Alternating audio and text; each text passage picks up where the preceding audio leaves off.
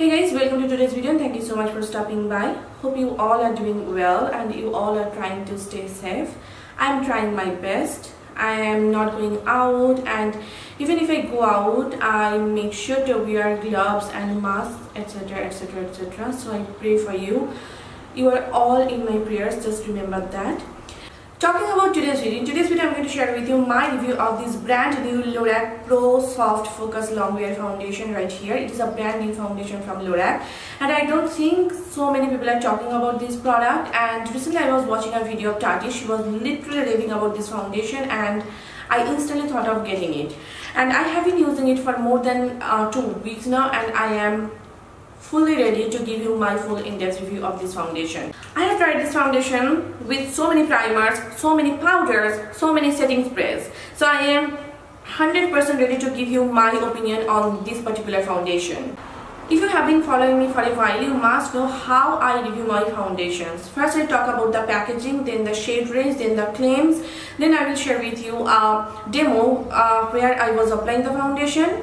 Also I will do a check-in, and then I will give you my final thoughts.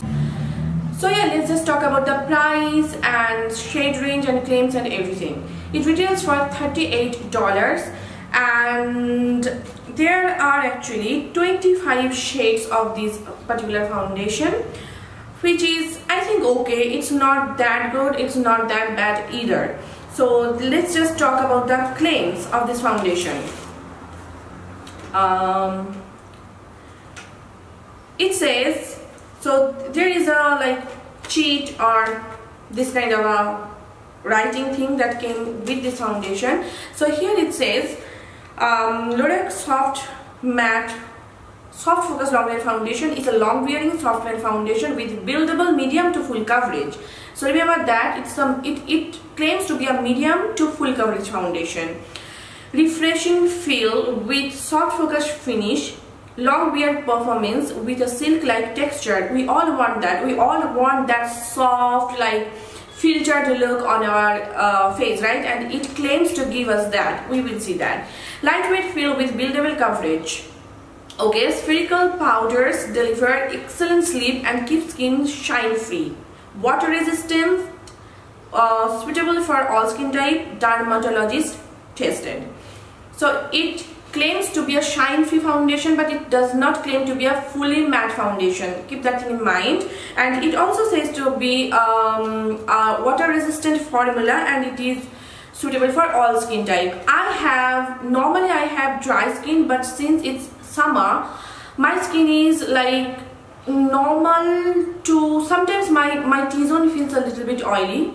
It's most of the day it's normal. So currently I have normal skin. Okay, let's talk about the packaging. By the way, I am in the shade 10 medium, in case you are my skin tone, in case we are shade sisters or brothers. I am in the shade 10 medium, and I am in the shade NC35 in Max Studio Fix foundation. So if you have used that particular foundation, then we are similar shades, NC35. So let's just talk about the packaging. It comes with a matte cardboard package like this. It's totally matte, and Lorac and everything is written here. And the shelf life of this foundation is 12 months. So you need to finish it up within 12 months of opening up the packaging. So when you open it up, here is the packaging. Look, it's quite like a concealer because it is so sleek, so compact packaging. The packaging is pretty impressive. It is really great for traveling because it does not take a lot of space. So it's a very nice, convenient and travel friendly packaging, and it's a matte plastic bottle. Here you can see the shade, it's plastic, okay? And when you open it up, you are getting a pump, which is good because I do not want to spend $38 on a foundation that does not come with a pump like the Estee Lauder Double Wear. I love the foundation, but I just do not like the packaging. But with this foundation, the packaging is really user friendly, really travel friendly. I give it 10 out of 10 just because of the packaging. Now let's just talk about the consistency. The consistency is pretty liquidy. If you have used the NYX Total Control Drop Foundation, the consistency is pretty much close to this one. When I was using this foundation for the first time, it reminded me straight of the NYX Total Control Draw foundation. So if you like that foundation, you are definitely going to like it because of the consistency. The consistency is pretty similar, and when I was first using it, I was constantly thinking of the NYX foundation. I do not know if they are really dupe or not. I have to test them out more to see if they are a dupe or not.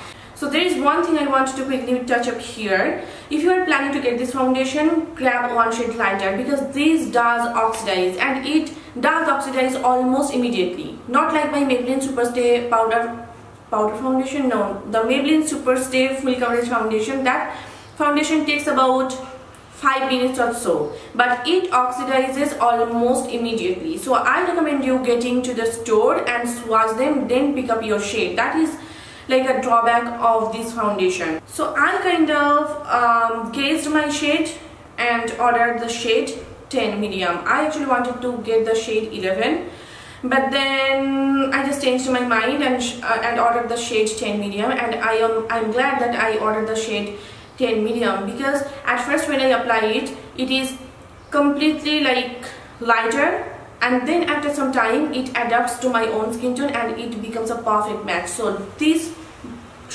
particular shade is a perfect match for me. Now let's just quickly jump into the application and wear time, and I will share with you my thoughts. So here I am taking my Too Faced primed and poreless primer, and I'm just priming my face. This is a very liquidy foundation, and you need a pore filling primer underneath it, otherwise it may accentuate your pores. So you should always use a pore filling primer, especially if you have really large pores. And you can see this is the consistency of this foundation. It is pretty liquidy.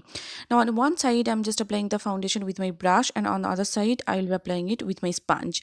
So I'm just first dotting it, and I have taken half a pump of foundation, and now I'm just blending it out using my Real Techniques beauty sponge. This is a damp beauty sponge, and you can see it is blending out beautifully, and it is so pigmented, and since the texture is very liquidy, it's spreading beautifully, and it may look a bit lighter right now, but trust me, it does oxidize and it will adapt to my own skin tone, and it is blending beautifully. It's giving me kind of a satin matte finish, and the coverage is insane. It is pretty much full coverage, and you can totally see. Here's the close-up, and it has oxidized already. Can you see?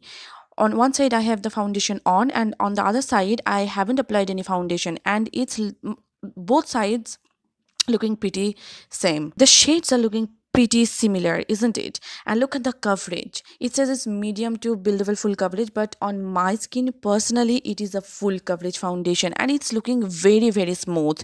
Can you see? It's looking very smooth. Now on the other side I'm applying the foundation with my brush.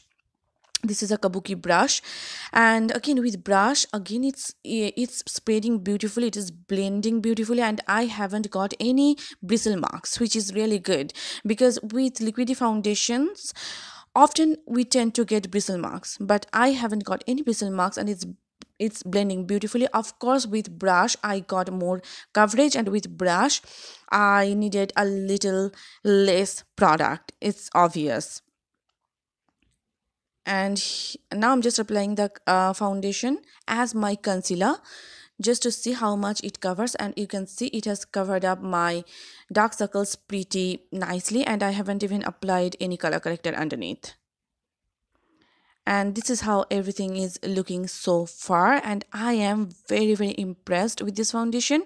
It's looking flawless, and I don't know if the camera is picking it up or not. It has given me a very nice airbrushed, filtered like skin. Now I'm just setting the foundation with a little bit of translucent powder, because no matter what foundation I use, if I do not set, it does not look good and it does not last, though I have really dry skin.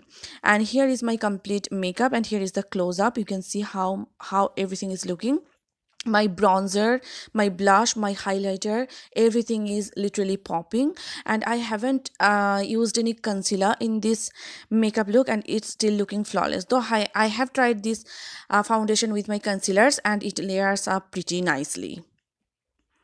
And here is the check-in part. and I think I used this foundation for like 12 hours on that day, and this is how it's looking. And after some time, it's set to be a nice satin matte finish, and it was completely transfer proof, and it hasn't even settled on my smile lines, which is absolutely insane. Though my forehead was looking a bit shiny because it was really hot and humid that day, and I also went for grocery shopping. I was wearing a mask, so you can see how much like hot and humid it was wearing a mask, since I was out for grocery shopping, and still it was looking flawless, and I was impressed with the quality of this foundation. Now I'm just blotting it, just to get rid of all the excess oil, and just to show you how much it transfers. Just see, it hasn't even transferred. After 12 hours, zero transfer. You saw in the demo how it works, how it works throughout the day, right? Now let's just quickly talk about the pros and cons about this foundation. Pro number one, the packaging is really sleek and travel friendly, and it comes with a pump, so it's a huge pro for me. Pro number two, it is non-comedogenic formula, it is vegan. Now pro number three, it is vegan and cruelty free. Pro number three, it is oil free. So if you have like a really oily skin, you can still use this foundation because it is oil free. Pro number three, it is for me at least full coverage. Pro number four, there are a lot of cars going on, so please do excuse the car sounds. So yeah, what I was talking. Pro number four is, it is very long lasting. You saw in the demo, after 12 hours, it was looking as if I just applied the foundation. It was that good. So this is going to be my go-to foundation, especially on the days when I am planning to wear foundation for a long time. After the lockdown, of course, if I go somewhere, it is definitely going to be my go-to foundation. And pro number five, I always mess up the numbers. 5 or 6, maybe it's 6, right? I don't know. So the next pro is, it does not settle on my smile lines. It does not break apart or from my T-zone. It does not emphasize any texture on my face. It does not settle on my pores. So those are, those are the things that I want from a foundation, and I get everything from this foundation. And I think they are absolutely correct about the claim that it is going to be a foundation for all skin type, because currently my skin type is, as I mentioned, normal, and sometimes my T-zone becomes oily and it does not break apart. And there are some days, of course, dry skin type, so there are some days when my skin feels a little bit dry and it does not settle on my dry patches. It does not make my skin feel even drier, if that makes sense. So they are absolutely correct about it. It is meant for all skin type.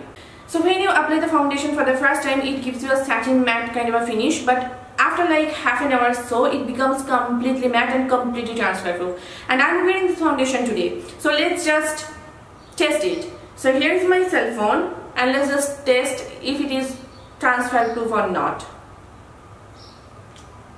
See,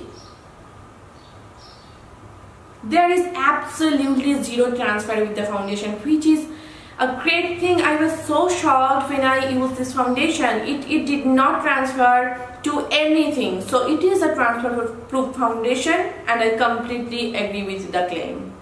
And it also gives me a very nice soft focused look on my skin. I don't know how it does it, as if I have used some kind of filter on my skin. It gives me that nice airbrushed smooth effect on my skin, which I absolutely love.